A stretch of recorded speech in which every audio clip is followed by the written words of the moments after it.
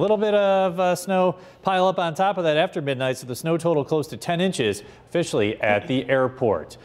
We still have winter storm warnings in effect right now through 6 a.m. for all of western New York. Winter weather advisory is still in effect for northern Pennsylvania. Still snow coming down, light snow, but the steadier snows now are off to our east. As we look at the 7 Super Doppler, you can see some snow across the area, especially from Buffalo back toward Batavia, Warsaw, Arcade, Concord.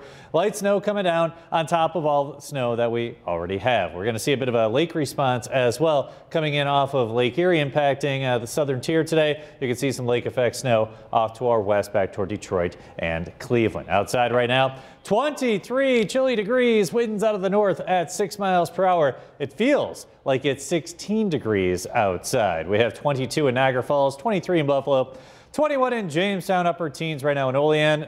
Feels like it's mostly in the teens outside, so make sure the kids are bundled up. There's about 6 to 10 inches of snow on the ground and wind chill values for some of you in the single digits like Bradford.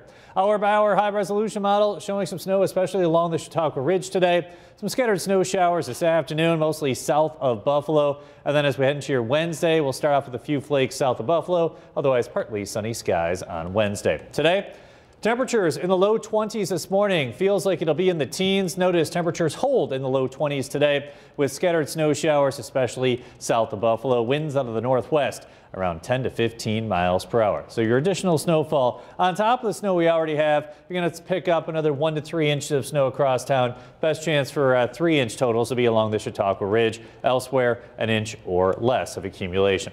Let's take a quick look here at traffic. A number of spin outs across the area. It's going to be a very slow go. Here's a look at the 190 at Sheridan. And notice you're starting to see a little bit of the pavement right now. Earlier, you couldn't see a thing. A lot of the roads will be completely snow covered and slick this morning.